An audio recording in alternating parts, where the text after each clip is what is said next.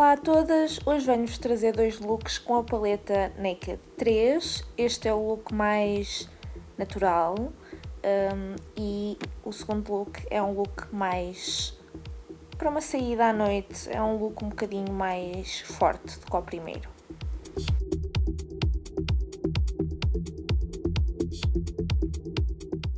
O primeiro look que vos vou mostrar é o natural e como primeiro passo vamos utilizar o nosso primer de olhos e aplicá-lo em toda a pálpebra, incluindo por baixo dos olhos. Em seguida vamos utilizar a sombra Lunar e vamos aplicá-la no nosso côncavo com um pincel de esfumar. Em seguida vamos utilizar um pincel achatado e vamos aplicar a Burnout em toda a nossa pálpebra móvel. E eu vou deixar no canto interno espaço, ou seja, eu não vou aplicar qualquer sombra porque eu vou aplicar a primeira sombra da paleta, que é Strange, no canto interno do olho, ao mesmo tempo que esfumo com a Burnout.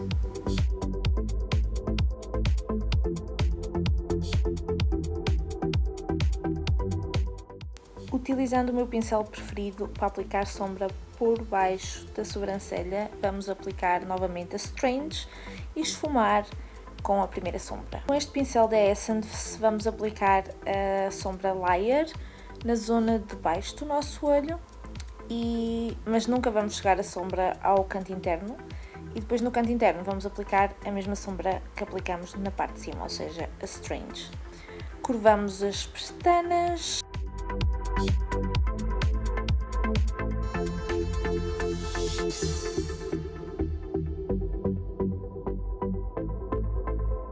E neste caso só vou aplicar a máscara nas minhas pestanas superiores e não nas inferiores, porque eu queria mesmo um look muito simples. Por esse mesmo motivo também não vou aplicar qualquer eyeliner ou lápis nos olhos. Agora que os óculos estão prontos, vamos passar ao resto da cara. Vou aplicar este blushing stick da Kiko.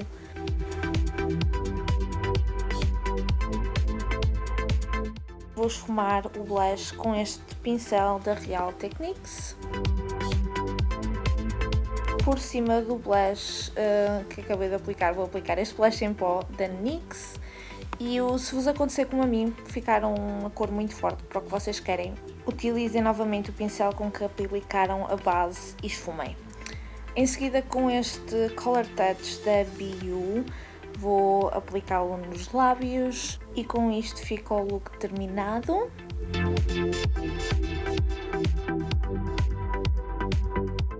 E aqui podem ver o resultado final, é um look mesmo simples, vocês podem utilizar isto para qualquer ocasião.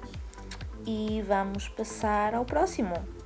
Este próximo look já é mais para uma saída à noite, se forem como eu, vocês utilizam isto em qualquer altura do dia, mas como é um look um bocado mais dramático, mais carregado, para vocês pode não ser um look tão usável durante o dia.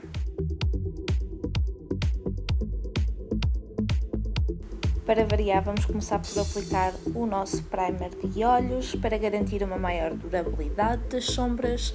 Neste caso, queremos que elas durem a noite toda. Vamos aplicar o primer na pálpebra toda e também na zona de baixo. Começamos por utilizar esta cor da paleta, que é uma das mais brilhantes, que é Dust, na pálpebra móvel.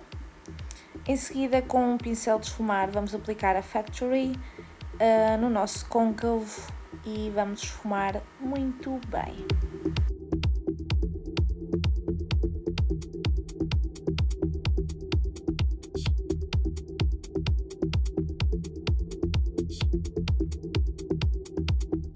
No canto interno do olho vamos aplicar a Strange. Com um pincel em forma de lápis vamos aplicar a Black Heart, vamos aplicar num V externo, como eu estou a fazer aqui, como vocês podem ver, e em seguida vamos utilizar um pincel de esfumar para esfumar a cor.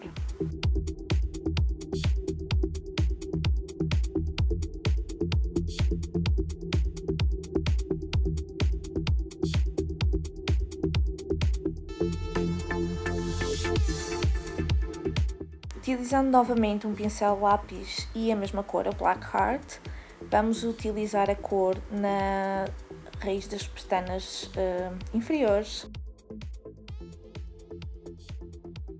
do olho. Com um pincel lápis vamos aplicar a layer e vamos aplicar por cima da cor que aplicamos e vamos levar essa mesma cor quase até ao canto interno, mas no canto interno voltamos a aplicar a strange, até porque eu quero abrir um bocado mais o olhar. Com o meu pincel maravilha vamos utilizar a strange e vamos aplicá-la no osso da sobrancelha e esfumá-la com a Factory. A strange deve ser a sombra mais utilizada neste tutorial todo. Para eyeliner vamos utilizar este pincel da Essence e este eyeliner preto da MAC. Se quiserem saber o nome dos produtos eu vou deixá-los todos mencionados no post que vai acompanhar este vídeo.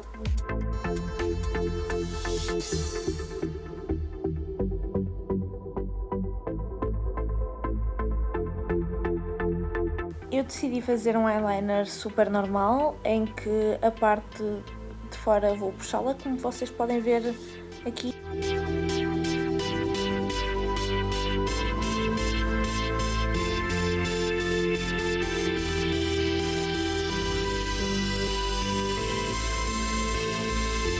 Com um lápis de olhos preto vou utilizá-lo para aplicá-lo na minha linha de água inferior e também na raiz das pestanas superiores. Vocês já vão perceber o que eu quero dizer.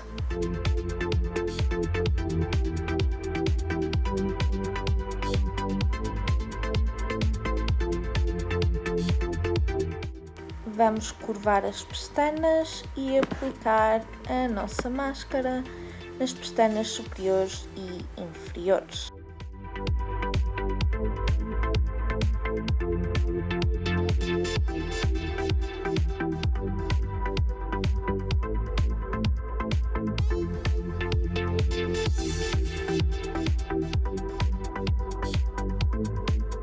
Se vocês quiserem tornar o look ainda mais dramático, podem aplicar pestanas falsas, é ao vosso critério. Utilizar este blush super clarinho, até porque os olhos já estão bastante dramáticos, e apliquei nas minhas maçãs do rosto. E para finalizar apliquei este gloss nos meus lábios e fica o look terminado.